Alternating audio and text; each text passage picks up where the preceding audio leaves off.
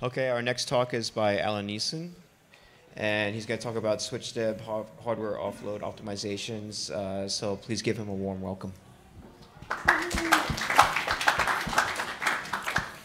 Hello, everybody. I'm very happy to be here.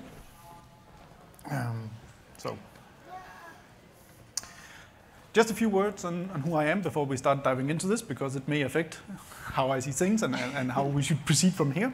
So I'm a software engineer at Microchip located in Copenhagen. I've been working at all these VSC parts that originates from Vitesse for roughly the past 7 years. And in this audience, I need to say I'm much more knowledgeable about network technology in general than I am in the deep and core implementation of SwitchDev and DSA and the general kernel upstream development. But we are learning a lot, and we're getting a lot of support from the community, so I'm very optimistic about this.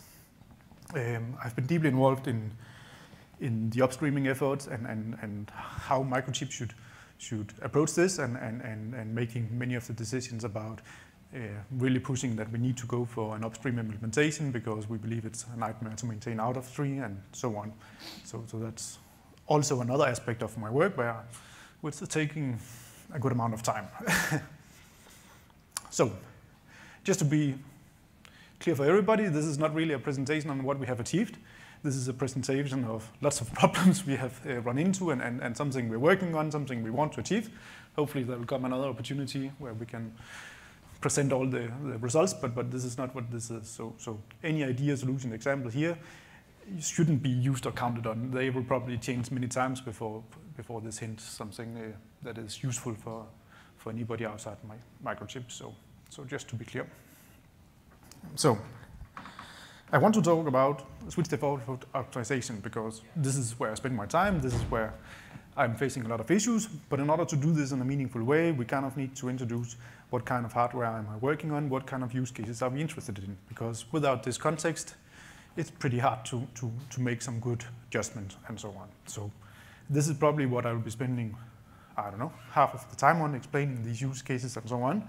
And the remaining half the time will be kind of what are the problems we have seen and what are the discussions, our understanding about it, and hopefully we will get something useful, good discussions out of this. So we kind of want to explain the use cases as we see them, but we also very much want to understand how you see them and in order to be able to proceed with this work. So the hardware I'll be considering in this talk, Microchip certainly have hardware in this range, but it's not Microchip specific. So it's simple switches with very low port counts. Many of them have only 2 ports and then an integrated CPU. It can forward traffic to and from. The CPU is typically really small, but it do have DMA channels in order for doing frame I/O. And often the CPU is not really here to serve the switch. It's assumed to do its work on its own. The CPU is here in order to serve the I/O, which is in the other end. So it's for deeply embedded systems where it's kind of the main controller for this device. It may be a sensor, it may be controlling something, I don't know. It's not really important for it. The important thing here is that we cannot really expect the CPU to spend a huge amount of its time doing the bridging. This is what kind of why we're interested in doing the offload. And typically also it either have an integrated CPU or it supports external CPUs via PCI Express. And often we want to have some kind of redundancy here, either the FRER or the CB standards, DLR, MRP. I may get to this as the last thing in the talk. Let's see how times are flying. But this is kind of the important properties of the hardware I want to discuss. The hardware can do tons of other things, at least the hardware I'm working on, but this is to set the scope of this presentation. So with this hardware, it's important to understand how it's expected to be used. And what we see in many cases is that due to the cost of wiring, there is a significant interest in order to build these daisy chains where you simply take a bunch of devices, you daisy chain them together, and then you expect that the switch can pick up the frames the CPU is interested in order to get the needed network connectivity and in order to work. And because of this change of devices, the latency becomes quite important. So there can be maybe 100 devices chained together, meaning that the latency is times 100. Another good thing to understand here is, and that's kind of how marketing sees this, so they have these devices, and there's a switch on it. This happens to be where I'm working, but they are promoting those as host devices. So all the use cases are kind of seen as if the switch was a host, because this is the application they go into. They are not fulfilling a job of a big switch that sits on the top of a rack. They are actually fulfilling a job of some kind of host node that sits somewhere in your network and in some machine. And that's actually quite important to understand. And after I did the slides, I realized maybe I should have picked a better title, something like connecting host via bridges or something else, because this is actually what is dominating many of the problems and how we are defining these problems we want to solve. Yeah, and the CPU is busy solving other issues that I had said already. Another very much expected use case is to build these rings, because when you start to chain a huge amount of nodes together, it becomes very vulnerable to some cable cuts or what do I know. So it's pretty common in these networks to create rings that may be going through some gateway node that can connect the ring to other rings and so on. And in classic Ethernet, this is a pretty bad idea, because you would have a loop on the network clearly, but that's kind of why I highlighted these redundancy features. So something, assuming we get the bulk of these issues fixed, then it's kind of the next step as we see it. We want to work on some MRP and DLR, which are ring protection protocols, which are really important in this domain, and which we also see some good opportunity to do hardware offloading of, because they are doing a lot of repeated work again and again and again, something hardware is pretty good at, and then we want to put all the state machines and so in the Linux kernel. So this is kind of the domain we are working in, at least with this specific. So we do have other products and in other domains, but this is what I want to talk about here. So, of course, as always, please interrupt if you have any questions about this. So, let's try to discuss some of the offload optimization that can be done here.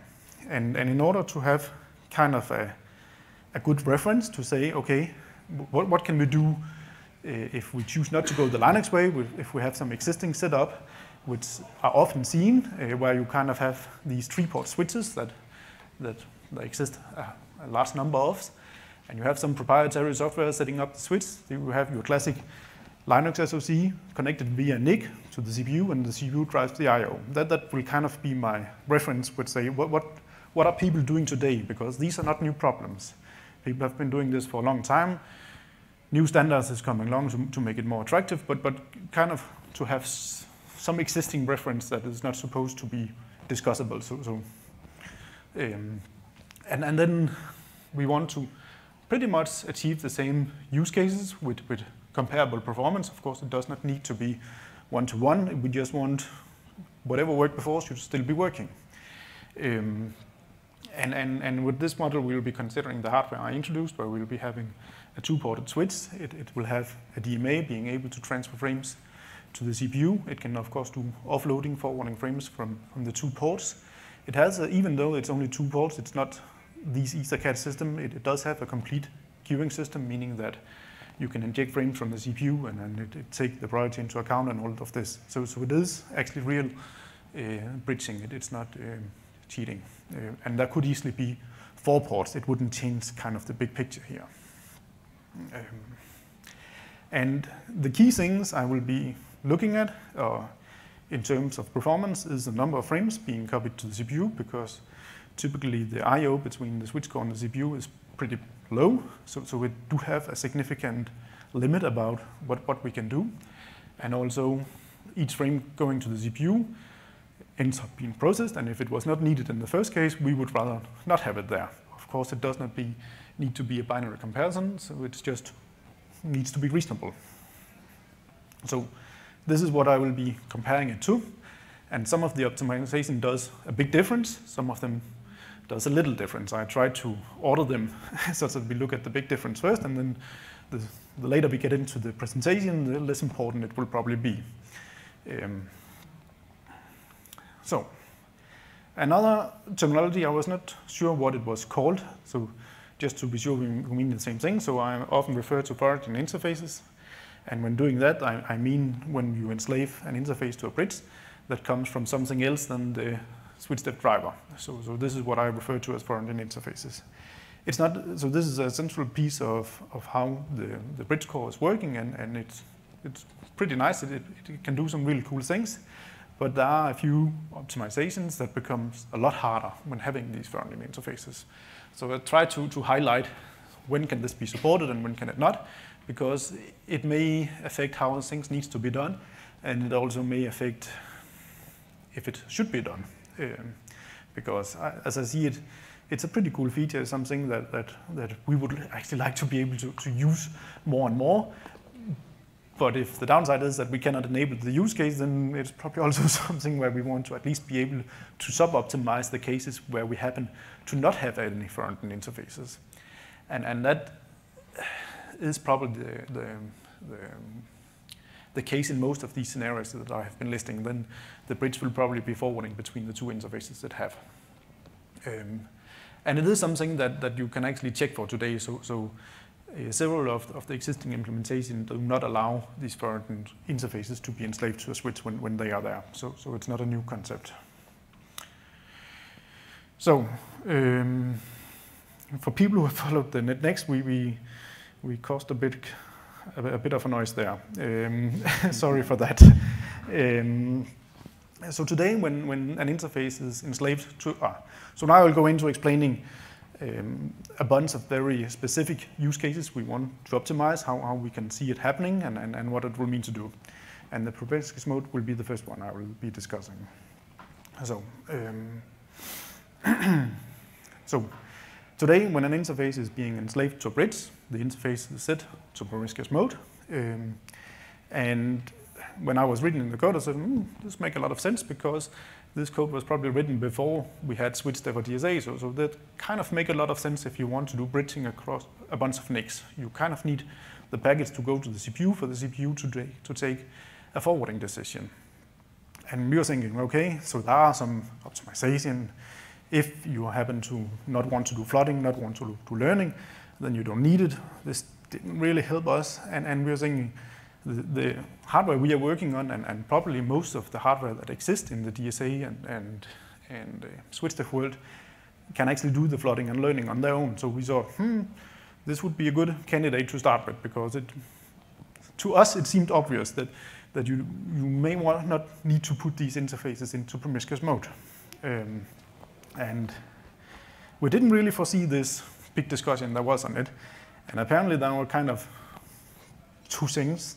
The one discussion was that there were very different understanding about what does promiscuous mode mean. So some people had the view it means every frame on the wire should go to the CPU. Others saw it as it means that you should disable all RX filtering, meaning that offloaded traffic should never go to the CPU.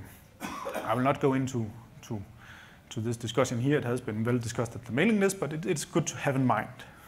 I am going to make a quick statement because this topic got brought up. Please do.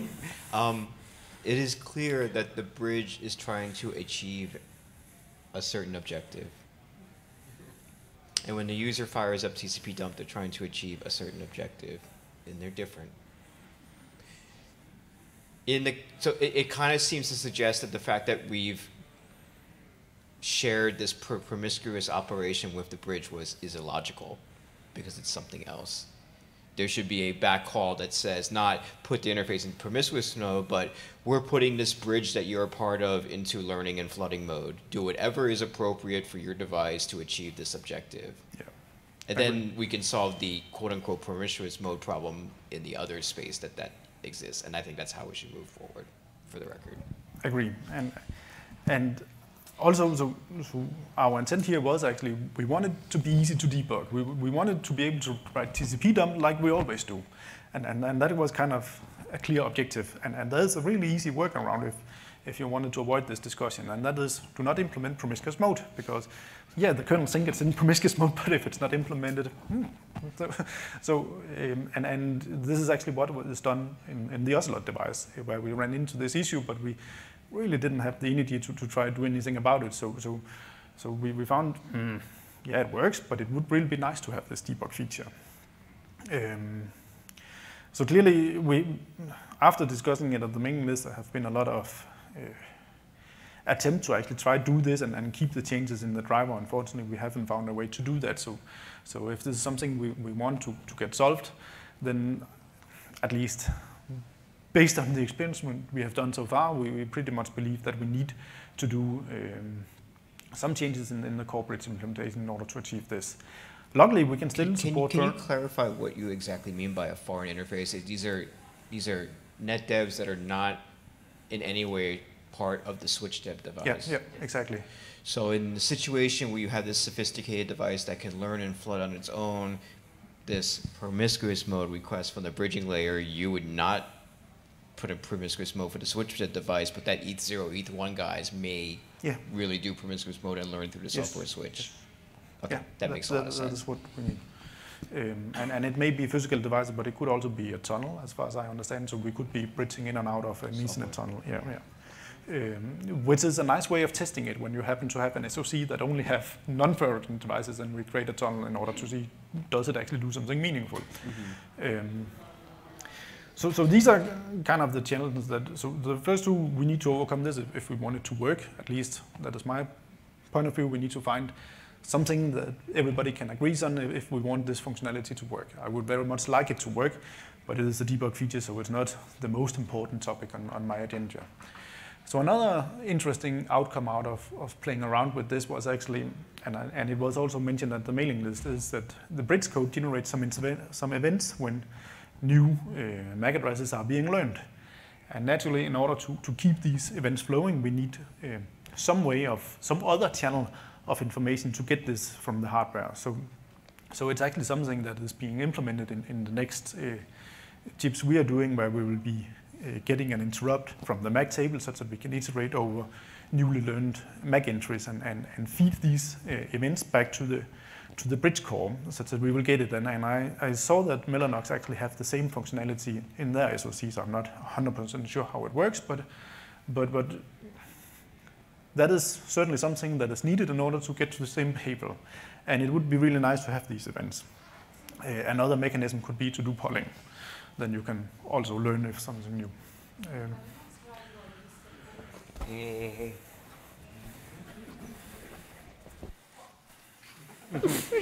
So the kernel already has support for it. I mean, the SwitchDev driver and the Mellanox driver already supports learning from hardware, learning from Macs. So are you suggesting here the kernel, if the kernel needs more support, or are you suggesting your hardware needs support? No, I'm suggesting my driver needs it. Driver needs to support. So it's pretty much an observation. So people who want to take advantage of not putting interfaces into promiscuous mode need to be aware that then you need to provide these learning events. And if your driver do not do this work, then they will not be there, and it will be a difference. So it's just to highlight that you need to remember this, otherwise they will be missing, and you may not want that. Okay, got it. So honestly, it's always kind of felt weird to me that a bridge device has this one interface that is kind of special, which is the name of the bridge device. It's always felt to me like the interface that you put into the bridge should be kind of the same sort of slave as all the physical interfaces you put into it, and that you could have multiple virtual slaves that you put into the bridge. And then if you were to enable promiscuity on those slave interfaces, you would just see what the bridge is delivering to those interfaces. But if you were to enable promiscuity on the actual bridge interface, you'd kind of see the actual behavior of the entire bridge. It's a side effect of history, right? Right. We were in the Stone Ages, everything was a networking device, so if we needed a control object for a higher level representation of a group of devices, we would just make another net device for that. It's bonding, bridging, everything. So I actually think it makes a lot of sense to me, you have the bridge device, which represents a layer 2 broadcast domain, while you have the physical interface that represents a physical domain. So if you want to inject a packet you want to be flooded or forward according to learning, you need to do it at the bridge device. If you want to do some LLDP and link-specific stuff, you should do it at the link device. At least that is how I'm seeing it. Well, conceptually, my view of it is that you have a virtual interface with a virtual link into the bridge, and then that bridge has physical links out of the box for the physical network ports, and that you almost want to kind of like think of that entire bridge device as sitting in a separate namespace and kind of not bothering you.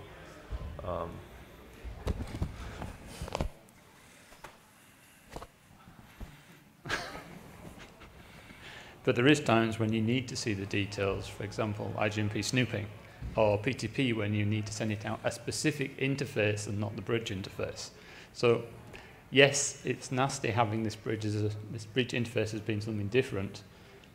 I would really like to see it nicely modeled as just another port. Right, but that's precisely the problem right now, that you can't differentiate traffic that's coming in and out of the bridge that is the kernel's bridge interface, the stack's bridge interface, versus the bridge as a whole. Well, you can see the stuff coming in and out of individual physical interfaces, and there's no good reason why that physical interface is special compared to the bridge interface. Oh. So, if you faithfully follow the IEEE model of 802.1q, you will have every one of those interfaces. They have a tap device for each one, so that you can direct packets over this physical interface specifically, or over the bridge interface, and then they have clauses on how to handle it all. So I'm just saying, if you followed the spec, you would have all of these things. It's a bit of work, but. And it's there, so that's not. So I mean, and a lot of hardware can support it too, because a lot of the hardware is built off of the 802.1q spec. Yes. So yeah, just to clarify this, so there is a big difference if you inject a packet at the bridge device or one of the link devices. It are being sent out forwarded to the layer 2 domain represented by the bridge, while in the other case it will send out on the specific link. So we at least treat it differently, and I would assume others do the same. So maybe it could be done in a more elegant way, but at least that is the way we have, and to me it seems to work well. All right. So the other natural change that would go along if you implement this is that lesser frame will go to the CPU, which is pretty much what we wanted to achieve. And then you kind of have the task that you need to get your statistics right. You still had to do this because it was only the RX pass that goes to the CPU, and the packet was marked that they needed to the bridge shouldn't forward it because it has already been forwarded by hardware. So before, the statistics was not 100% correct, at least in all situations, and they still are not. But we are doing the best we can to get them as close as possible. But statistics are surprisingly hard when having both software and hardware doing something, and yeah, not always 100% right, but good enough to be useful. And notice the all multi is still set, meaning that all multicast packets will go to the CPU in either cases. So next optimization that is very common is that in many cases these networks have certain VLANs that are carrying a high amount of multicast or even broadcast traffic, and it can make a big difference to be able to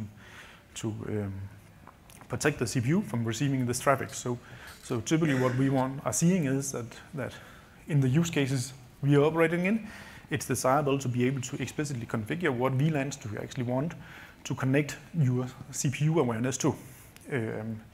So this can actually be configured very easily today. So in the example below, we can add our two port devices. So I'm using P0 and E0 a bit interchangeable, but it is still great.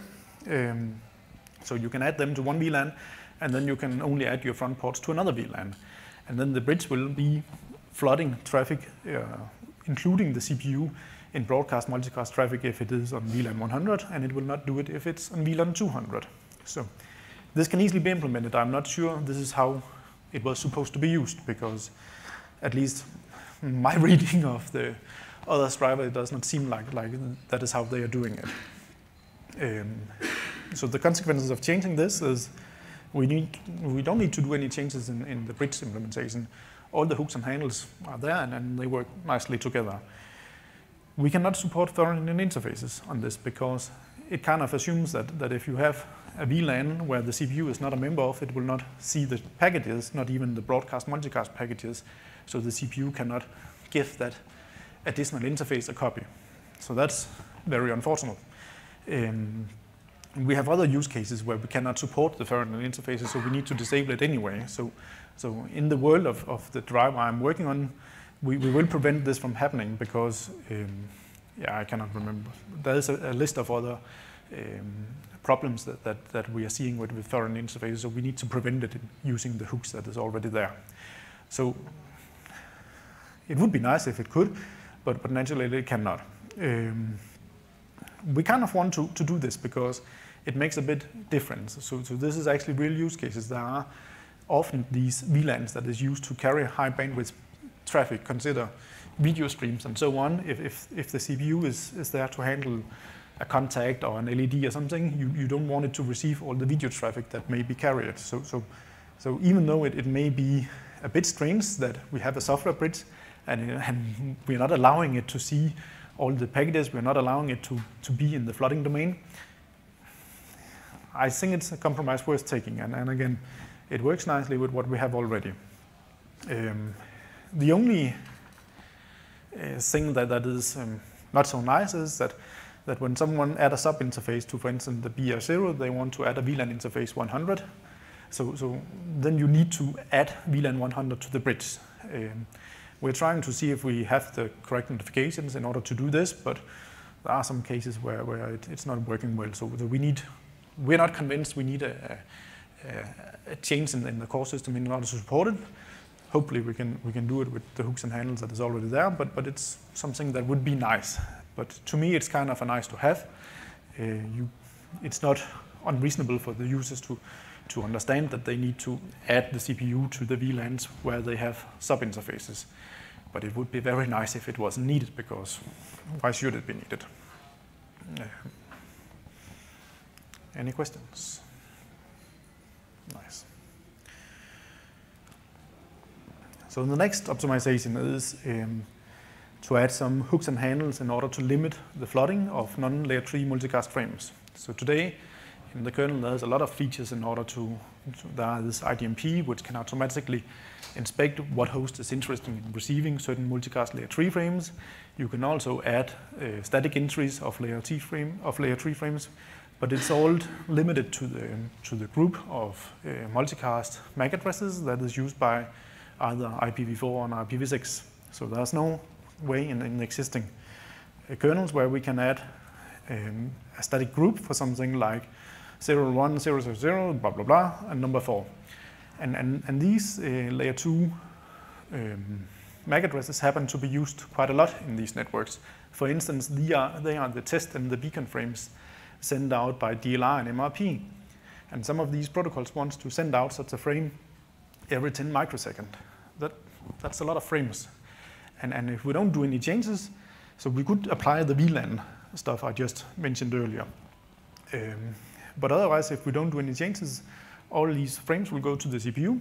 And what is worse is that many of these ring protection standards is actually explicitly saying, if you are switched and you don't implement these standards, then at least limit the flooding to the 2 ports where they belong, because otherwise you will mess up other instantiation of this.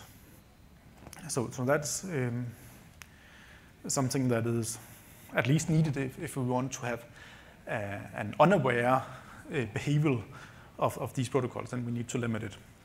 So we did a bunch of iterations of these patches, and we got some very good comments and feedback on it, and the patches are much more mature now, and I actually think they will have a decent chance to be accepted in a revision or 2 later. So right now, we have it in our internal repositories. We are testing with it, and we want to start developing the use cases of DLR and MRP internally, see if it actually fully solve our problems, such that we don't upstream a bunch of stuff that it wasn't really needed anyway. So it's not because we have forgotten about it, it's just because we got the feedback we need very much, and right now we have it for testing, and we have an issue with the show commands that we also need to have addressed in order to have something we want to propose as the next revision. But this is, it's small optimization, but it means a lot if you happen to have these use cases. So this is the final one of these optimization I have prepared. And I need to say, this is also the one I'm least optimistic about, because the payback you will get if you have everything else applied so far is getting less and less and less. But I added it more in order to complete the analysis. So this is the final change we need if we want to have equivalent performance with what we do in existing use cases. So I'll get to it. In the same way as bridges today put interfaces into promiscuous mode, they also set the all multi, which means that an interface is supposed to receive all the multicast addresses seen at the network. So it's not using the MC list in the NetDev. It just copies all multicast frames to the CPU. And that solves a lot of problems, because then you don't stand in the CPU and it's missing a frame. You're supposedly to have everything there. It is something that, again, it's something that normal NICs don't need to do, because when they are not operating as a bridge, because in that case, the bridge is all the different software components is able to tell, I want this multicast address, I need it for this purpose. It will get registers, and then eventually the driver will call the RX mode, and it can set up hardware filters and only copy these multicast frames. That is very much needed to the CPU. And if we are in a world where we do not have thorough interfaces, we should actually be able to foresee what frames do we need in the CPU instead of relying on just getting everything there. Naturally, this is an optimization which only can be applied if you don't have any Ferritin interfaces. So if we wanted to do this, we need to revert these optimization if you add a Ferritin interface in order to keep that use case running. So it will be harder to do for sure. And maybe it makes sense for drivers like ours that are not supporting Ferritin interfaces anyway, but then we need to add some more events into the kernel in order to get the right set of notifications there. But anyway, let's assume that we want to do this. I will not promise you that we will get to it, but let's assume we want to do it. Let's have a look at what actually needs to be changed in order to get this working. So the first obvious thing is that the bridge dev set multicast list, which is called in the RX mode set, is an empty function. So naturally we need something to go there, because we need to be able to tell whatever driver is implementing this, and now we have a new multicast that someone wants to listen at. So today we just throw away that information. We're not keeping it anywhere. No, the information is there, but the notification is not being implemented correctly. We tried to actually implement this just to play around with it and get a feeling about how many other issues are we seeing. And the next issue we were seeing is that, most of these MAC addresses, multicast MAC addresses that we are interested in seeing is actually coming from the sub-interfaces. So they are coming from VLAN interfaces under the BR0, because what we typically use a bridge to is that we want not to connect to a physical wire, we want to connect to a layer 2 broadcast domain. And that layer 2 broadcast domain in VLAN aware switches is typically represented by a VLAN. And that was kind of the next issue, where we saw that when you have a VLAN interface, it nicely implements the RX mode set, but it erases all the VLAN information that it kind of needs to have. So if we wanted to do a good job in implementing the RX mode set in the bridge device, we need to have a way to get the VLAN information from the sub-interfaces, because otherwise we wouldn't know what VLAN would you be interested in. Then we could actually end up in a situation where we'll be getting more traffic to the CPU than what we wanted, and that was kind of not where we wanted to go. So that also needed to be set. We fixed that with an ugly hack. We just extended the multicast list such that the VLAN interface could add useful information and everybody else at a 0. Just wanted to play around with it. And then we came to some other issues in the IGMP world that we never got to the bottom of, which is why I'm saying I'm not sure we will get to the bottom of this. At least it requires significant more effort to do so. Luckily, this is also what we see as the least important issue, because we believe that we can actually get to a point that is good enough if we apply the series of other optimizations. But this is pretty much the bunch of work we see that is needed if we want to get to exactly the same amount of frames copied to the CPUs in these two cases. Another funny observation is that after I did this presentation, I realized it has nothing to do with hardware. So everything I said could actually be applied to the configuration up here, where we are having an existing switch. So it doesn't matter if the hardware is different. Pretty much all these optimizations will make sense in the same context and could be useful. I was just happening to be focusing on the hardware I was working on. All right. So this is the list of optimizations that I wanted to talk about. The final slide I have is just mentioning some of the next steps that we haven't done any experiments on yet, and we don't know exactly how it goes. So if you have questions for this, I think we should take it first. Otherwise, I will explain you what are the next steps in our agenda. I'll go on. You can ask later if you come up with something, of course. So if you look at the main page of the IP link and the implementation, there is a huge amount of flags that can be set to the bridge slaves in order to do all kind of interesting stuff. So you can enable disable flooding, you can enable disable flooding for multicast frames, you can ask it to do learning, not do learning, you can do FTP flush and all kind of stuff. And all of these properties is at the complete bridge domain. None of these operates at the VLAN domain. And we need a lot of this, but on a VLAN domain. So we would be very interested in working at trying to support many of these flags, tuning, whatever we call it, to be able to apply only to a certain port, VLAN, or just a VLAN. I haven't followed the development of this long enough to actually have seen what were the motivation to let it go in here, but in the world I'm coming from, everything is per VLAN. So we were a bit surprised to see that it's not. And the other thing that would be really interesting to do is to have at least such that you can set the state in a port, VLAN mode, because then at least you could enable the existing user space implementation of MSTP, or maybe do a kernel implementation of MSTP. So these are some shortcomings that we are very interesting to work on in order to support more of the use cases that we are seeing. Another effort that have slowly started is to do a kernel level purely software-based implementation of DLR or MRP as an alternative to STP, or at least a supplement. As I explained earlier, so this is some really common ring protocols that is used in this time of networks, and they are important to us, so therefore we would be very interested in working on adding those to the upstream kernel.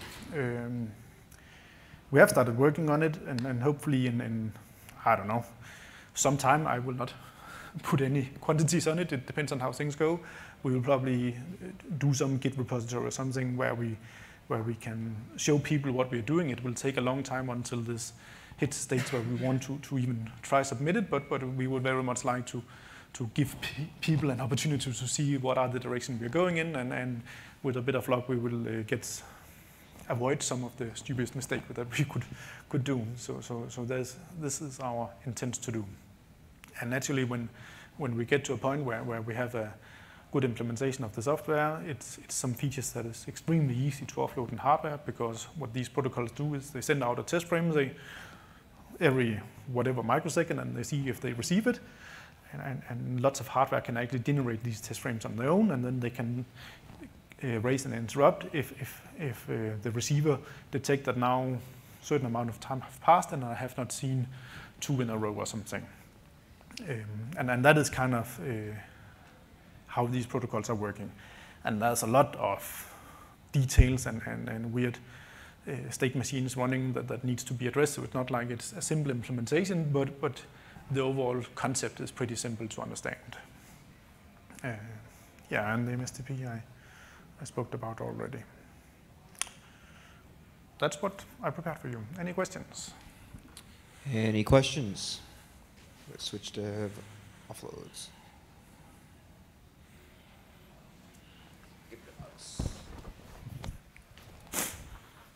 I'm getting better.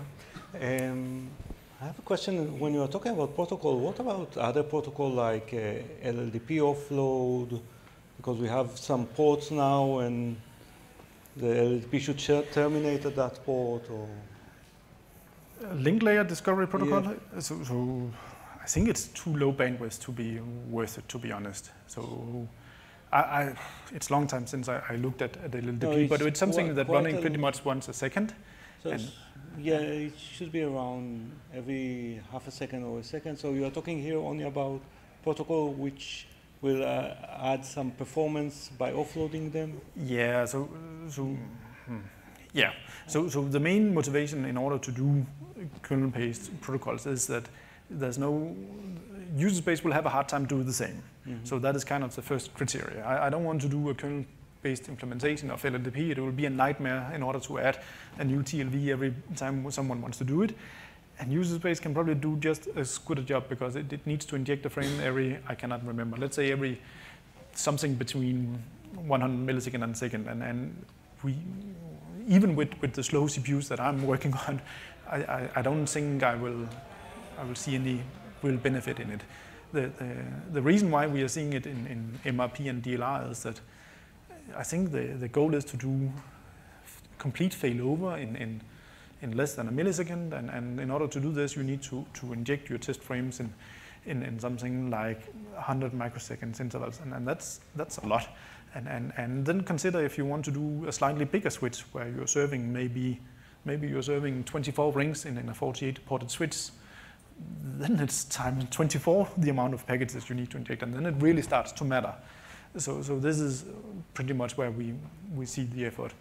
Another place where you could apply this optimization, which we are doing so aside from doing a SwitchDev driver, we're also doing an MIT-based library in order to enable our switches to VxWorks and other customers.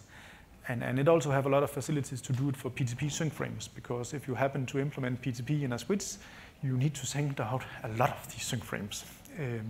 And for that, we have hardware that can do offloads, but are not doing it. And the final place where at least we in Microchip are doing hardware offload is in the OEM world, where you're doing continuous monitoring at interfaces and you're doing hardware-based tests. And for that, we also have a lot of hardware. But this is for a different set of switches than this one. So the PTP is used here, but the OEM is not. LLDP, I think it's too much effort to gain too little.